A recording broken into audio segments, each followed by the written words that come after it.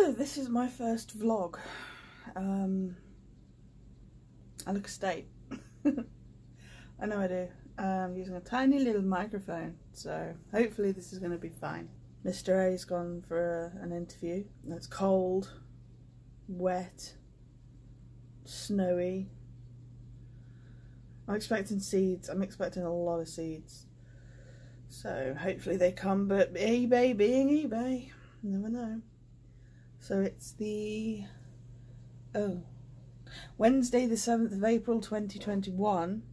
Planted loads of seeds already. I've taken cuttings from my white lavender. And there isn't anything else really to say apart from it's miserable outside. It was snowing yesterday. It's cold today. I mean, it's cold. Weather up says 1 degree.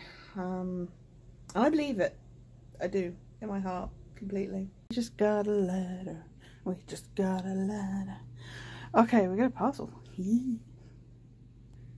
And something has decided that it's going to explode everywhere.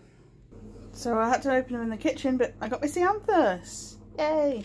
So the first one is, whoops, autumnal blue. So this particular Ceanthus flowers in the autumn. And then this one is Italian skies, and this one flowers early spring.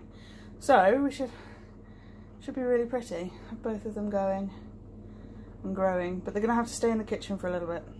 My kitchen's not the warmest, so it should be okay, but I don't want to plant them outside when it's this cold. I love Ceanthus, and the bees do too. Marigold, Durango Flame, Cosmos, Bright Lights, and then Snapdragons, but they don't seem to be doing anything right now. I was surprised actually. I never ever used to have any luck with marigolds, but they're coming up like crazy. Cosmos, I'll leave them under here for a bit. Oh, that one at the back there unfortunately seems to have died, but these ones are okay.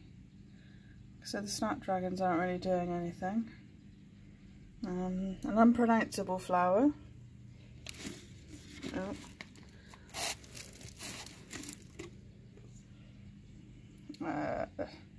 This is meant to be a pretty flower. We'll see what happens. I've put a lot in there, but not a lot are coming out, you know. It seems to be like a little, a lot are coming out. So we'll see what happens. We'll see what happens. I can't pronounce the name, so. Oh, got my finger stuck.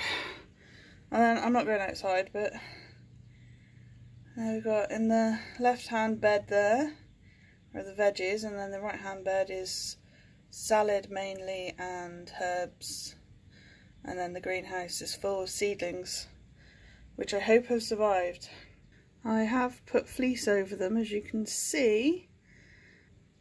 Yes, and you see in that basket there's some nasturtium, and there's tons of seed in there.